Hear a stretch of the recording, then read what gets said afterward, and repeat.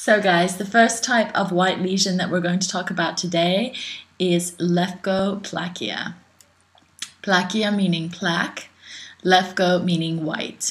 So a white plaque. Now the definition of Leukoplakia is a precancerous, so this is important, it is a precancerous lesion, which is white, and it comes as a patch or a plaque. Plaque is slightly larger than a plaque, so I'm going to write L for larger and S for smaller. It is firmly, so this means it does not come off, firmly attached to the oral mucosa. So as you can see just down here in the picture, this rather large plaque on the buccal mucosa of this patient's mouth. It cannot be classified as any other disease entity. The etiology for Leukoplakia is tobacco, so smoking, alcohol, drinking, chronic local friction, so if something is being rubbed in that area chronically, for example, a denture or any other type of appliance that might be used, an orthodontic appliance, for example.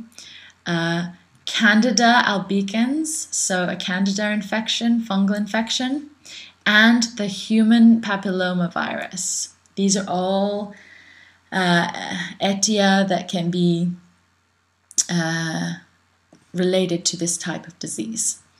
The clinical features of this disease, there are 3 clinical varieties. The first one is homogeneous, and this is a common type. The second is speckled, so that means there would be a few dots. This is less common. And the third, verrucous, is rare. The latter two, so the speckled and the verrucous, have a greater risk for malignant transformation. So that means they're much more likely to be rapid and move to other areas, rapid growing and move to other areas. The malignant transformation in any type of these is about 4 to 6%. They can be found on the buccal mucosa, the tongue, the floor of the mouth, the gingiva, and the lower lip.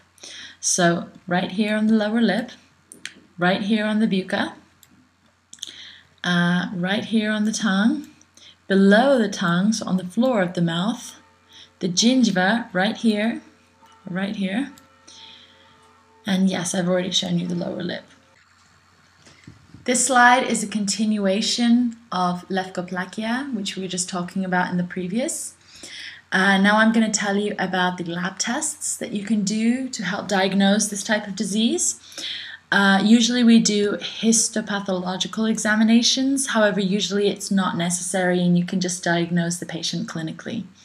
The differential diagnosis of Leukoplakia is quite complex because there are several types of white lesions, there are several types of Leukoplakia, and sometimes it can be a bit confusing.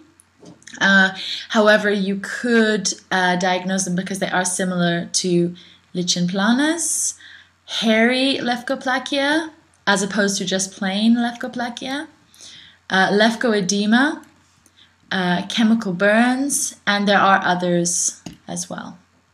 The therapy of Leukoplakia is elimination of the predisposing factors. What do I mean by predisposing? Like where we said before previously in the etiology, for example, smoking, drinking, chronic irritation of the area. If you can help eliminate those things, then hopefully the disease will go away by itself.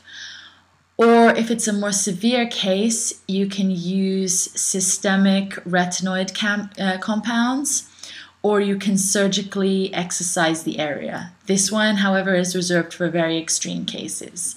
So the one in this picture, for example, that would be seen as a mild case, and you would first try to treat it by simply eliminating the factors, no medication needed.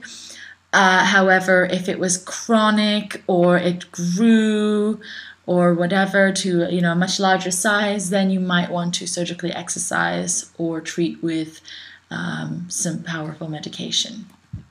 So that was Leukoplakia.